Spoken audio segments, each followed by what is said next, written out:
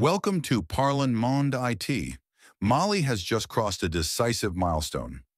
The ratification of 36 billion FCFA in financing with the Islamic Development Bank for the North Loop 225 kilovolts project is not just a technical upgrade, it is a strategic decision.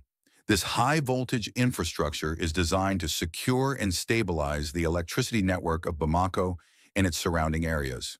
Fewer losses, fewer outages, more reliability. But above all, cheaper and more competitive energy, essential for economic growth, industrial development, and digital transformation.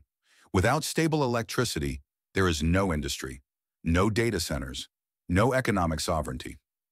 The North Loop 225 kilovolts is the invisible backbone of tomorrow's Mali, a Mali that plans ahead, builds strategically, and takes back control.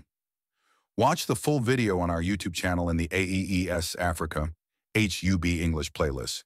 Title: AES Energy Revolution in Mali. The link is on your screen. Click it, feel it, understand it. This is more than energy. This is a revolution. Long live AES. Long live a sovereign, awakened, and unbreakable Africa. Don't forget to subscribe, drop a comment, and hit that like button. Most importantly, share this message.